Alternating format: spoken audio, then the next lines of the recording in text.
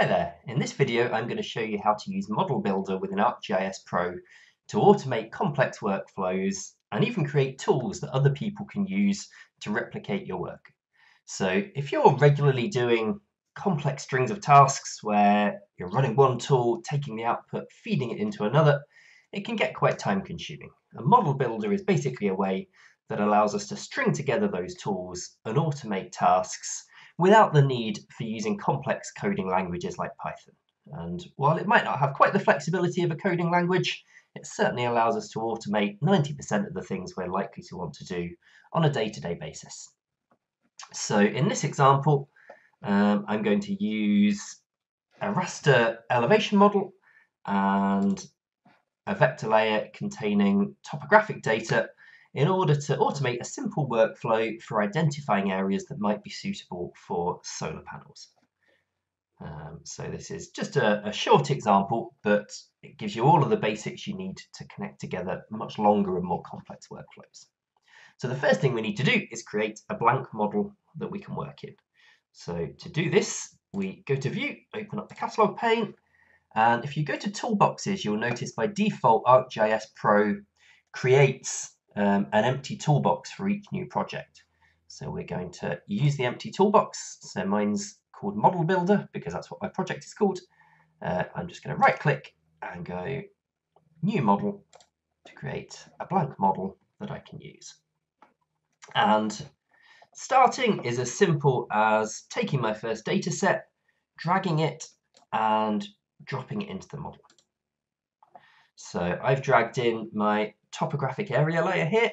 Now the first thing that I want to do is actually take this layer, which contains all kinds of land uses, and extract just the buildings because I want to find areas of rooftops that would be suitable for solar panels.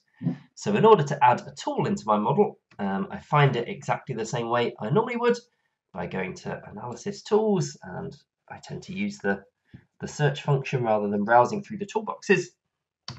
And I'm going to use the select tool, and then I literally click and drag and drop the tool onto my model, and you can see it shows up here. It's currently grayed out, which shows that it doesn't have all of the inputs that it needs to be able to run. And then to connect in my layer, I just drag again, and you'll see an arrow appear and drop that on the tool, and it gives me a number of options. Here I want to use this as the input features. And you can see now that it's connected, the tool has gone yellow because it has all of the inputs it requires. But actually, I need to give it a bit more information than that because I need to tell it what to select. So if I want to view the details for this or any other tool, I just double click on the rectangle representing the tool, and it opens up all of the options and parameters. So in this case, it's already got my input feature. It's got an output feature class, which I'm going to leave as set to the default, because for me this is just a working step, and the thing that I do need to do is actually create the selection clause. So I'm going to select features where the descriptive group is equal to building, because I'm just interested in buildings. Click OK, and I've now automated a step where it will select buildings. Now obviously one tool on its own isn't really a workflow, but the next thing I'm going to do is actually use my elevation model to identify south-facing areas within the rooftops. So I'm going to drag the aspect tool into my model. I'm going to drag my elevation data set into the model. Oh, I've accidentally dragged both in. And I'm going to set, again by clicking and dragging, the digital surface model as the input raster for the aspect tool. But I only want to look at the aspect within the rooftops. So I now have a layer that contains building outlines. So I can set that as an input to the aspect tool and actually set it as a mask. So it's not just the inputs that we can set this way, it's actually the environment variables as well. So I'm going to set the buildings as a mask. So it's only calculating aspect within the building outlines. And then because I'm interested in solar panels, I'm in the Northern Hemisphere, so the optimal areas are going to be south facing. I then want to be able to pull out the south facing areas from the resultant aspect calculation. And I'm going to do that by reclassifying the raster layer that's produced. So I'm going to drop in the reclassify tool, connect my output aspect layer, and use that as the input raster. And then again, I need to double click to go into the reclassify tool and set the parameters. So in this case, I need to tell it what values it's going to reclassify to what output values. So in this case, I'm going to go from -1 to 150, so -1 being flat. And I'm actually not interested in these areas, so I'm going to set them to no data. Anything between 150 and 210 degrees aspect, I am interested in because they're the south-facing areas. So I'm going to set those as 1. And anything between 210 degrees back round to north, 360. Again, I'm going to set to no data. And then finally, anything that already is set to no data, which will be anything outside of the buildings, I want to keep as no data. And I'm also going to change the name of the output raster and call this final areas. So there we go. I've now set up a selection query which pulls out building outlines.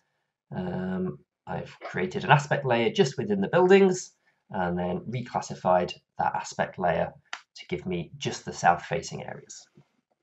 Now, if I was to run this tool now, by default it would save all of these layers in the background in my default database because I've not changed the location, but it wouldn't add them into my contents panel. It wouldn't add them to my map. If I want a layer to be added to the map, I just need to right-click and choose Add to Display.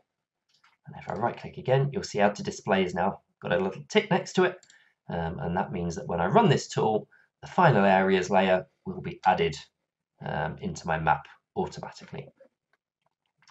So now I've created this very simple model. I'm going to save it and run it. Now this is only a small model, so it should run quite quickly. Here we go. And you can see now that the final areas layer has been added to my map. And if I go back to the map view, you can see these purpley areas are now the rooftop areas which are south-facing, so potentially suitable for solar panels. Now, obviously, I could do much more to extend this model. I could convert these to a vector using the raster to polygon tools. I could then calculate areas. I could split them up to get the area that falls within individual building polygons, all kinds of additional steps. But, you know, this is enough to demonstrate the principles of ModelBuilder. Now, the final thing that's useful to do is to turn this into a tool so that somebody else can easily run it, or indeed if you want to run it again for another location. And if I was to just double click on this model to open it like a tool at the moment, you'll see there's no options available here because I've basically hard-coded the various input and output files within the model. So if we want to change that and turn this into a more flexible tool, all we need to do is specify some parameters. So parameters are options that you can change each time you run the model. And in this case, the things that would make sense as parameters are my input topographic area file. So I can just choose that to be a parameter. You'll see this little P appear so that I know that's happened. The digital surface model I can set to a parameter, and also the output file. So if I want to change the output name or file location, I can easily do that as well. And if I save this now, I can go back to the model within the catalog again, and if I click it to open it, you'll see it now opens up and looks like any other tool that you might be used to within ArcGIS Pro, with a number of kind of options for me to change. Now in this case, I've not got a separate topographic area to hand, but what I will do is just change the name of this output, call it Final Areas 2, just to demonstrate what happens if I run the tool again. and it now runs just as any other tool would. And in just a moment, we'll see final areas 2 appear in my drawing order here. And obviously it's identical to the original layout because I've run the same model. But I could now, change the topographic area file, the building outlines. I could change the digital surface model and rerun this analysis for any other location without having to worry about all of the intermediary steps. So there you go. That's a very quick and easy introduction to how you can use ModelBuilder to automate your workflows. Now, there are a lot more things that ModelBuilder can do, and one of the particularly powerful functions is probably the iterators, as well as logical options, so it can respond to data sets being absent. For example, if you end up with an empty layer being produced in one of the steps, it can respond to that in different ways. The iterators allow it to loop through a number of files or a number of folders, so that if you've already got 20 data sets that need processing, then you can create a model that does that automatically without the need for extra inputs. And those are things that I'll cover in future videos. But if you found that helpful, please remember to like and subscribe to the channel, and keep your eyes peeled for future videos. Thanks a lot.